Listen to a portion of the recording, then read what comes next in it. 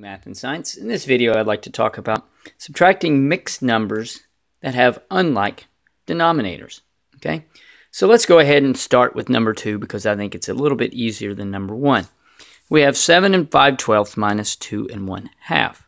Okay, first thing I like to do is rewrite it into a vertical fashion because I can see it. You do not need to do this. I just think it's a little more visually appealing. Okay, so now I always begin when you have mixed numbers by subtracting the fractions, but we have a problem here because we have unlike denominators.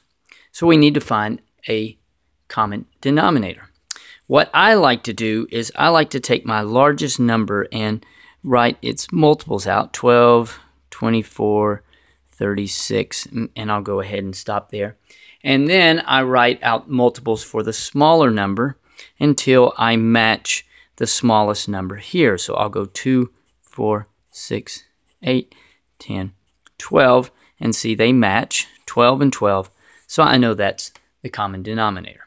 Okay, so what I do next is 12 goes into 12 one time, so I'm going to multiply this by 1 and 5 by 1 because what you do to the top, the bottom, you need to do to the top. So this becomes 5/12 minus, and 2 goes into 12 6 times, so I'll go 2 times 6 and 1 times 6, so that becomes 6/12. Okay, so now I have 7 and 5/12 minus 2 and 6/12. But I have another challenge. The 5 is smaller than the 6, so what should I do? Well, I can borrow a 1 from this 7, so the 7 becomes a 6. And I'm going to add 1 to 5/12. And the way I'm going to add 1 is I'm going to take the denominator and place it over itself. So 12 over 12, because 12 over 12 is 1. And then I simply add 5 plus 5 plus 12, and that it becomes 17 over 12 minus 6 over 12. Okay, so now I can just subtract that. 17 minus 6 is 11/12, and then 6 minus 2 is 4, and so it becomes 4 and 11/12 because I cannot simplify this fraction anymore. Okay, not bad. Now let's try, let me do one that's a little bit different than that, and let me try number 7. Okay, I'm going to move this up, and I chose 7 just to show you something. Okay, I'm going to pick up the pace just a little bit. I'm going to rewrite it. 14 and 4/10, minus 13 and 1/3. Again, I start with my fractions, and we do not have a common denominator, so I need to find it. I'm going to go 10, 20, 30, because multiply my largest number, and then I'm going to do the smallest number and see if I can't match one of these. And I know it goes 3, 6, 9, 12, 15, 18, 21, 24, 3, 6, 9, 12, 21, 27, 30. So the common denominator is 30.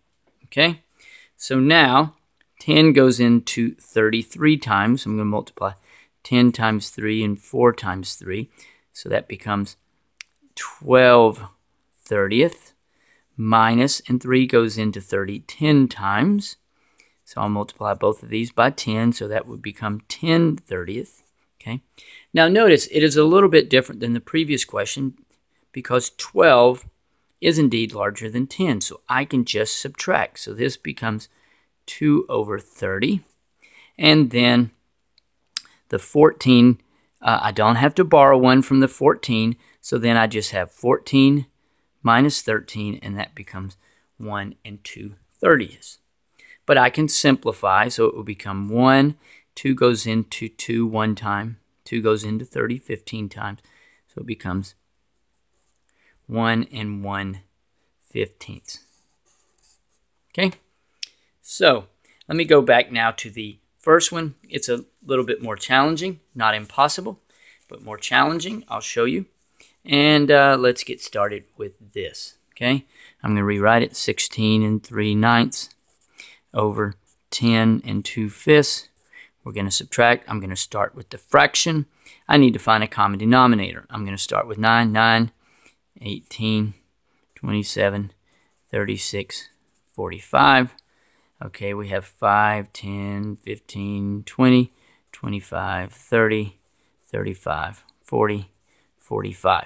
So I know that's the common denominator. Okay, 9 goes into 45. What is that? 5 times. So I multiplied the numerator and denominator by 5. And then 5 goes into 45 9 times. Okay. So now let's see what we get. We have 3 times 5 is 15 over 45. And 9 times 2 is 18 over 45. Okay. So now we have a bit of a challenge. 15 is smaller than 18. So I'm going to rewrite this. We have 15 45 minus 18 45. And then we have a 16 and a 10. So I need to merely borrow 1 from the 16, which this becomes a 15. I take the denominator and write it over itself. And then I just add. 15 plus 45 is 60 over 45 minus 18 over 45. Now, I just merely go 60 minus 18 is 42 over 45, and 15 minus 10 is 5. Now, can I do anything with 42 and 45? Well, let's see here. What will go into both of those? Okay, and 3 will go into 42 and 45. 3 goes into 42 14 times, and 3 goes into 45 15 times, so it becomes 5 and 14 15ths. Thanks for watching. I hope that helps with subtracting mixed numbers with unlike denominators.